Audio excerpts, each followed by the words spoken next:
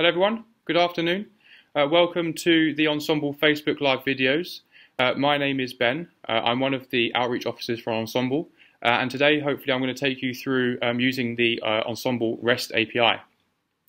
So many of you may already know that the Ensembl project uses Perl as the primary programming language, and we do have an API that you can access the database to retrieve data with. But more and more frequently recently, we have found that people are moving more and more away from Perl. So we think that one of the most important things moving forward for Ensembl users is being able to retrieve data from our databases in a language agnostic way. So to this end, we've developed the REST API. And today, hopefully, I'm going to just quickly show you in 5 minutes how you can begin using the Ensembl REST API and how you can begin retrieving different types of data.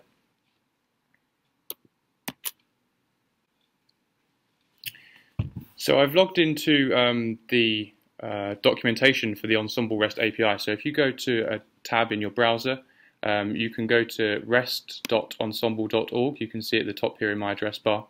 And this will take you to the home page that has all of the different endpoints and documentation for using the API.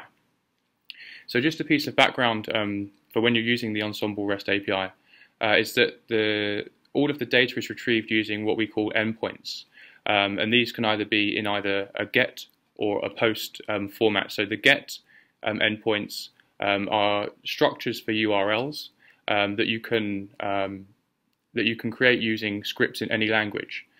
So if you know the URL that you need to create to retrieve the data that you're interested in, then you can basically write a script in any language, and then this will allow you to retrieve the data.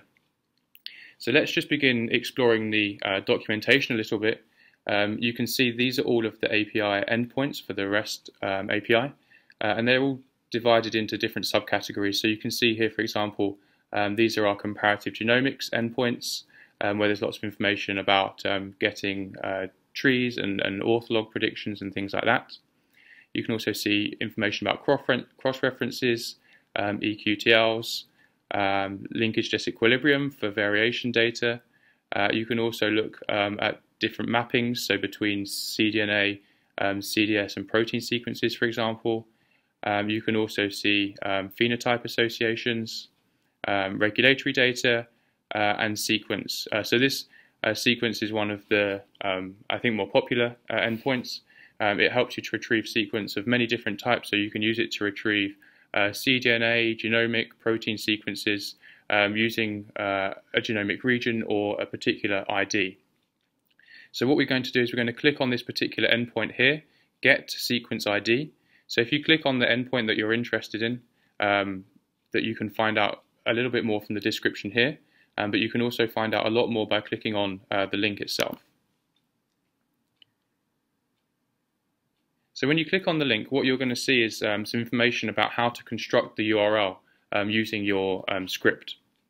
So what you can do here is look to see the required parameters. So this is the information that the URL needs to contain in order for it to work and to retrieve the data that you need.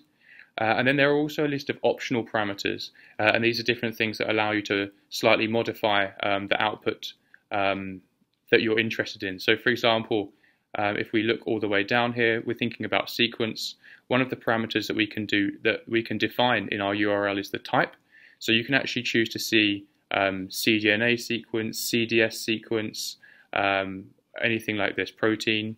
So this is a very useful tool that you can modify the data that you retrieve.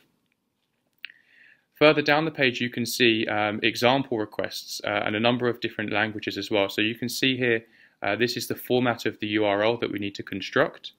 So in this case, it will be rest.ensembl.org/sequence/ID/ and then you'd have your ID of choice. And then, so this is an example output, and you can switch between some different languages: Perl, Python 2, Python 3, Ruby, Java, for example. And these are all languages with example scripts of how you would construct the URL to retrieve the data that you're interested in. So let's have a go at doing this just once. We can try and retrieve some sequence for a gene of interest. So I'm going to open up a new tab in my browser, and I'm going to type in www.rest. I'm just going to type rest.ensemble.org /sequence /ID and then /, and then I'm going to put my ID of choice /sequence /ID and then my ID. So I'm going to have ENSG 0000157 and then if I press enter, the URL will take me to a page that has the FASTA sequence for my gene of interest. So here you can see the FASTA header with the genomic location and the strand, and then this is the FASTA sequence for our gene of interest with this ID. Obviously, you can see how these get requests allow us to retrieve single sequences or single pieces of information related to a single gene or feature in one go. Obviously, we can write a script that generates these URLs for a whole batch of gene IDs, for example, to retrieve numerous sequences. So I'm just going to go back to the REST documentation and navigate back in my browser to where we were with the sequence. I just wanted to now highlight to you how we can also retrieve multiple sequences using the post request. So the post request, someone told me quite a good analogy about this. So a GET request, if you go to a store and you want to buy flour, bread and milk, you could go to the counter and ask the person 3 times for flour and go and get the flour, and then for bread and go and get the bread, and then for milk and then go and get the milk. Or you could just go to the counter once and ask for flour, bread and milk, and then find them all in one go. So this is what a post request is. So it's a single query, a single request that queries all of the different things that you want to know, all of the different features in one go. So again, the page is very similar. There's some required parameters at the top. In this case, there are none, but you have also the optional parameters here that you can choose. And then you have information about the sample request. So this is the sample request here, and then you have the sample output, for example, down here. So what you can do is you can write a script that uses the post request like this, or you can use something called Postman. So this is something that I just wanted to quickly highlight to you at the end of this tutorial. It's some freely available software that allows you to manage your API, your post API requests.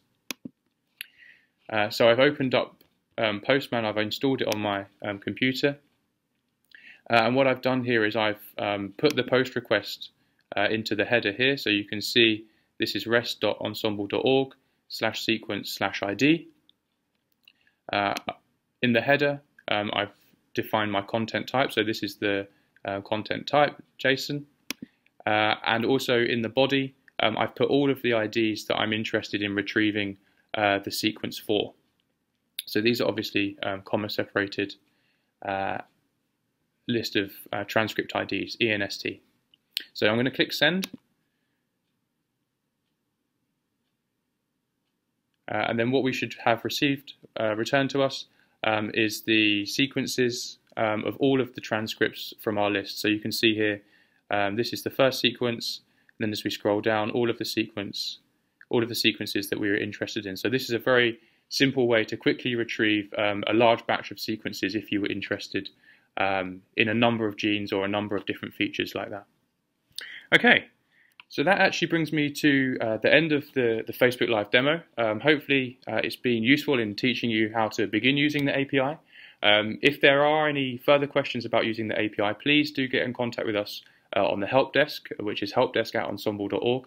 Or in the link for this video on Facebook, I've put a URL for a webinar that we recorded last month that goes into a lot more detail about using the REST API, so you can also check that out. So until I see you next time in the Facebook Live, thank you very much and have a nice weekend. Goodbye.